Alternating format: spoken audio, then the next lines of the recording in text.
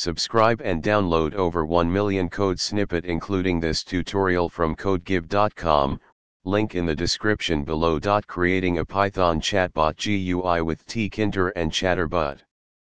In this tutorial, we'll walk through the process of building a simple Python chatbot with a graphical user interface, GUI, using Tkinter for the interface and ChatterBot for the chatbot functionality.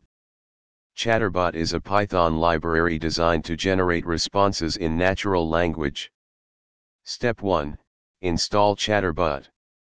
Before we start building the GUI, let's install ChatterBot. Open your terminal or command prompt and run the following command. These commands install the ChatterBot library and its corpus, which contains pre-trained data for the chatbot. Step 2. Install Tkinter, if not already installed. Tkinter is included with most Python installations, but if you don't have it installed, you can install it using. Step 3. Create the chatbot script. Now, let's create the Python script for the chatbot. You can use any text editor or IDE of your choice. Save the file with a .py extension. Step 4. Run the script.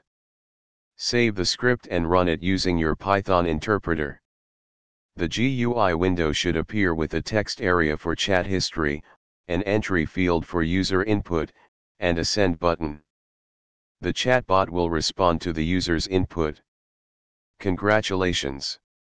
You've created a simple Python chatbot with a graphical user interface using Tkinter and ChatterBot. You can further customize and enhance the chatbot by exploring additional features provided by ChatterBot. ChatGPT.